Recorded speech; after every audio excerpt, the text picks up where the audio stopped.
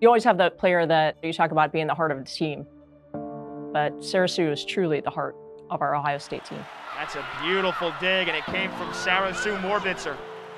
I felt like a normal kid growing up, but I did have this 8-inch scar that no one else had. That 8-inch scar always reminded me where I came from. My parents found out when I was only 2 days that I needed open heart surgery. All we see is just a beautiful little girl with her red hair, her blue eyes. All we're hearing is that our little girl she has no wall between her ventricles, and that she had these 3 other problems with her heart. And it was at that point that I knew I had to focus in. The words that I'll never forget. He said, of all the cases that we see throughout the year, we see about 8 of these cases, but there's only 1 that we have to operate on. This is that case. Everything about our lives changed at that moment.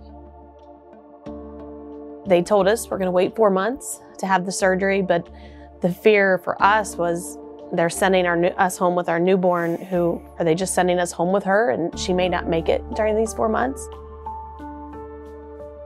Our cardiologist, it was a spot-on diagnosis from the beginning, but he also said that same day, she's 2 days old, he said, she has a great prognosis, she's going to get through the surgery fantastically well, but I see no reason at all that she couldn't be a Division I college athlete. He got it right on the nose.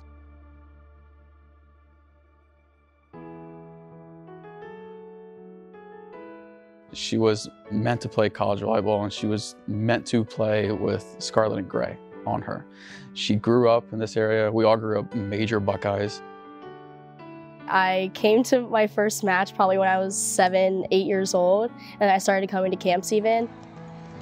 So I always dreamt of coming to Ohio State. We did ask her cardiologist once she started playing elite level club volleyball. We said, is this okay? You know, this isn't just normal rec league. This is intense. Is this okay? And he looked at us and he said, this is what we want. Her condition was there, but when she was on the court, we could sit back and relax because we could see how she was playing her high levels.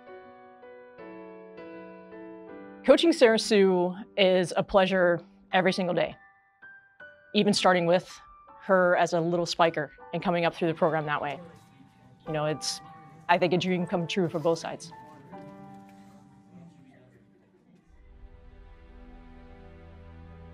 The moment she stepped on campus, she was a little sister to me. We play the same position, so we got to be really close and we spend a lot of time together. When I found out she had a heart condition, I was just kind of like in shock. I was like, how does she do this every day? I was starting my conditioning sessions in my freshman summer, and I was just unable to keep up with my teammates. And I just thought I was a freshman out of shape and just not acclimated yet. I was very shortness of breath, tight chest. I just could not complete all of the reps. I didn't want to be that girl that sat out of conditioning. She saw the cardiologist, and then that's when he let us know the leakage with her valve had increased.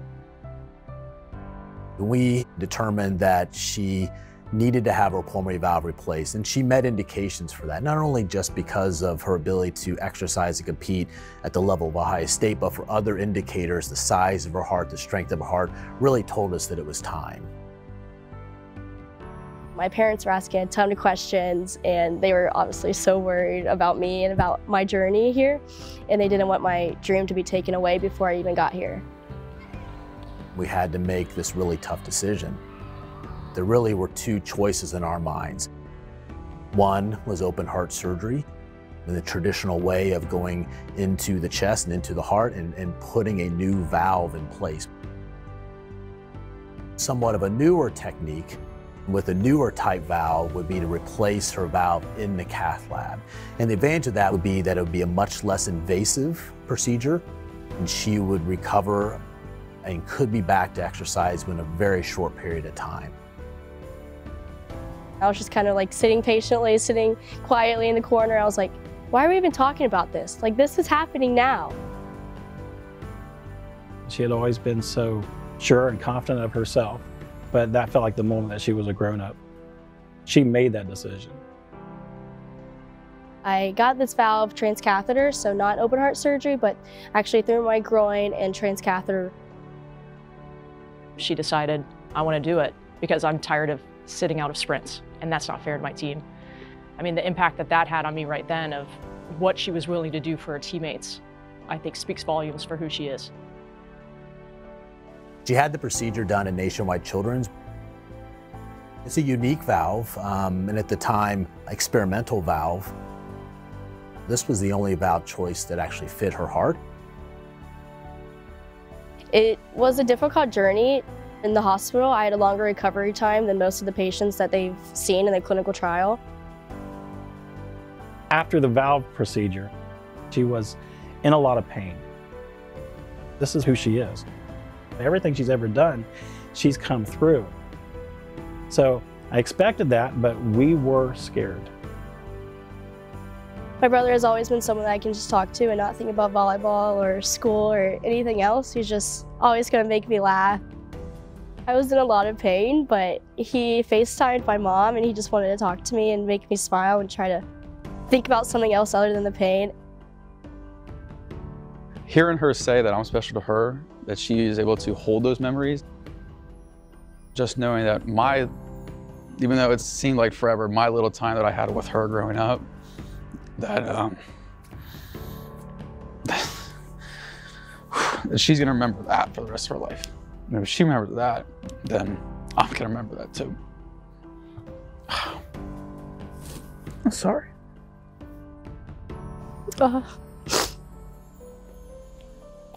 Yeah, my brother's my best friend.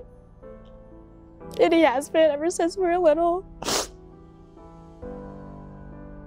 Having that relationship that we have, not as siblings, but as best friends, that's like dearest thing to my heart. It really is. It's been very strong throughout my whole journey, and I'm not one to show any weakness throughout it, obviously. It's definitely hard at times knowing that I'm a little different than everybody. Everyone obviously loves and supports me, but it's definitely hard sometimes.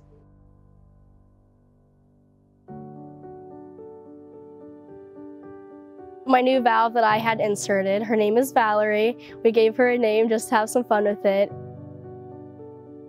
We'll just come up to her and we're running practice or anything like that, and we're like, how's Val doing? How's Sarah Sue doing? And then it's always, how's Val doing? Because we just want to check up on her and make sure that every part of her is doing well.